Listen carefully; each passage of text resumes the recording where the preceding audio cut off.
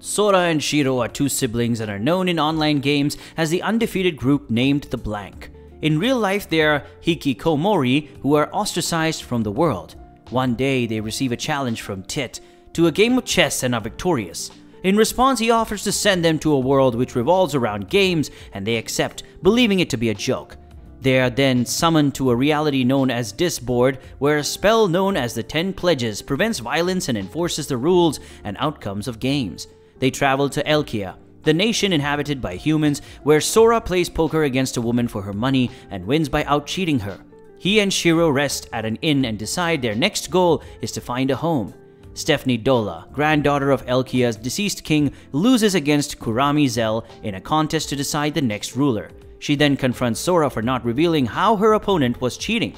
Sora tricks her into a game of rock, paper, scissors, and after winning, uses the pledges to make her fall in love with him. Sora and Shiro then move into the palace with Stephanie, where they learn more about the world and decide to help Stephanie revitalize Ecchi. During Kurami's coronation, Sora reveals she was using magic from the elf, Phil Nilvalen, to win her games. Kurami salvages the situation but is forced to play a game against Sora and Shiro.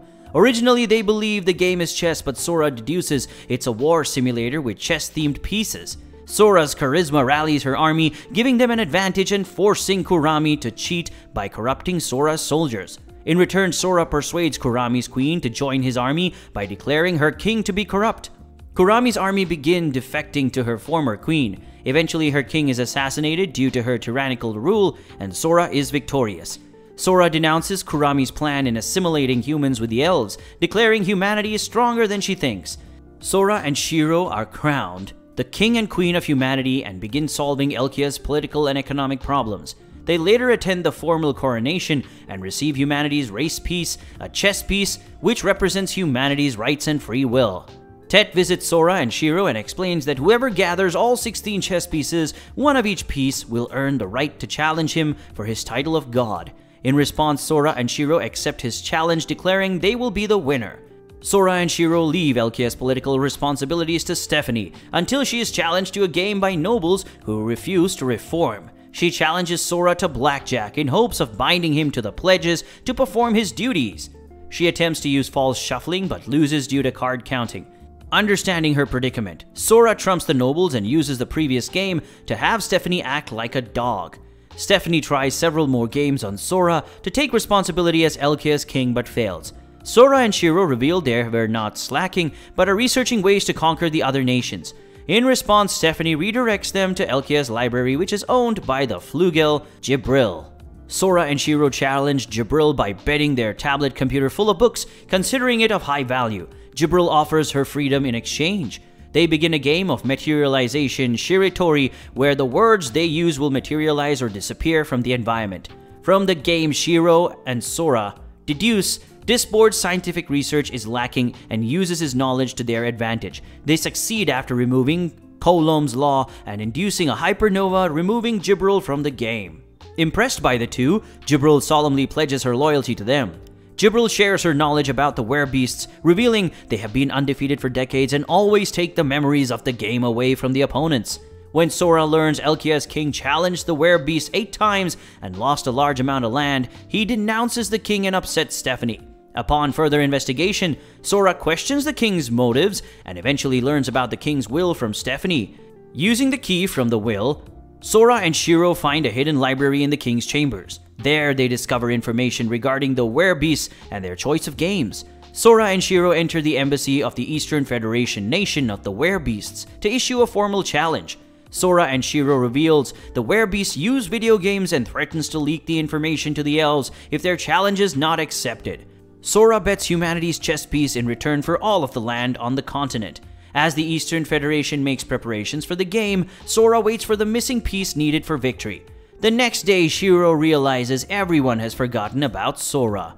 Believing Shiro's memories have been tampered with, Jibril arranges a chess game to remove the memories regarding Sora. Shiro decides her memories are real and wins the match. After investigating, Shiro calls Sora arranged a game of Reversi with Kurami. The game's pieces consist of the components making up Sora and Kurami's identity. Having lost most of his pieces, Sora was nearly erased from existence, but the last 3 pieces allow Shiro to keep her memories of him. Shiro finds the pieces in her room and places them on an invisible board, winning the game and restoring Sora. From his victory, Sora shares his memories with Kurami, allowing them to form an alliance and gains the right to manipulate Phil's memories. Sora and friends bond with Kurami and Phil as they make the final preparations to conquer the Eastern Federation.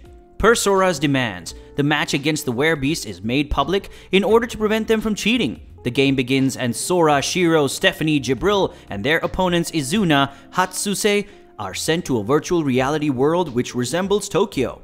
Sora and Shiro's agoraphobia acts up and they enter a devoid state. Recalling they are in virtual reality, Sora and Shiro return to normal.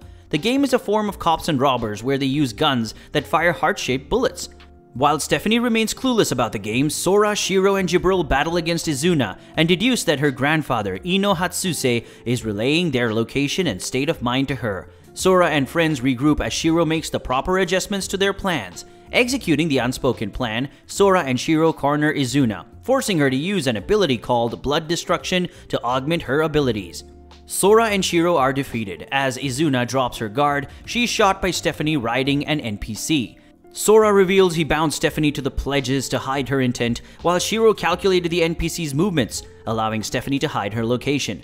While Izuna laments the Werebeast's fate, Sora assures her of his goodwill. Sora forces political pressure on the Eastern Federation leader, the nameless Miko, to challenge him to a game. They have a coin flip where Sora has it land on its edge. He convinces the Miko to declare they both win, and as a result, Ecchi can share resources with the Eastern Federation while the Werebeasts maintain their self-rule. The allied nation is named the Ecchi Federation. In the aftermath, Sora and friends have the Miko channel and old dues for a game. Did you like this video? Let me know what you think about it down in the comments. Oh, and don't forget to smash that like button and subscribe while you're at it. And as always, I will see you in the next video.